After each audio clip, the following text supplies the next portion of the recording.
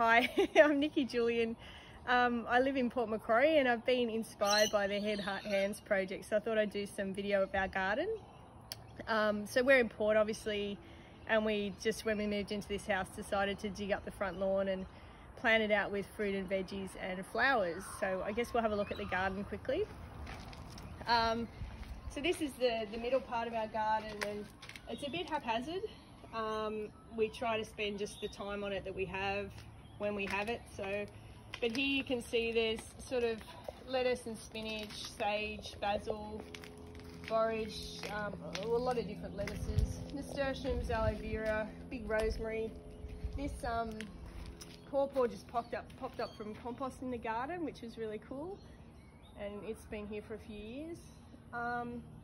Yeah, so I guess the aim of the garden obviously is to give our family some fresh food, but there's a lot of other benefits too. We get beautiful bees, native bees here as well, and a lot of other insects, butterflies and birds. Across the way, we just did that more recently. That's like native plants under the existing native trees. On this side over here, there's a lot of plants, native plants that were here already on the edge. We planted a few more, and then what's in the middle is more fruit and veggies as well.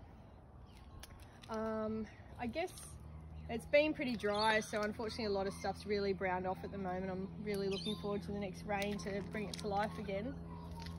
But yeah, there's a little banks here on the edge that's just popped up from seed, and we're going to leave that there to grow, which is really lovely.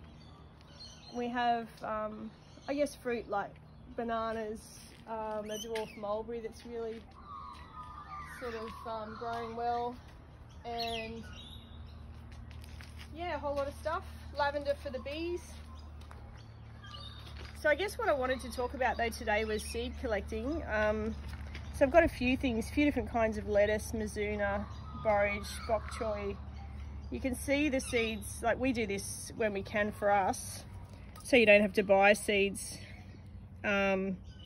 I'll collect as many as I can and put them in jars for the following year.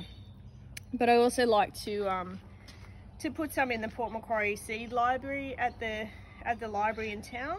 And this year what I thought I might do is, rather than doing lots of separate packs, I'll do some packs that have a whole lot of different greens in them and some companion plants like nasturtium and borage. And then hopefully anyone who takes those, you know, can start a little green garden of their own that's sort of got some flowers and everything in it too. So yeah, good luck gardening.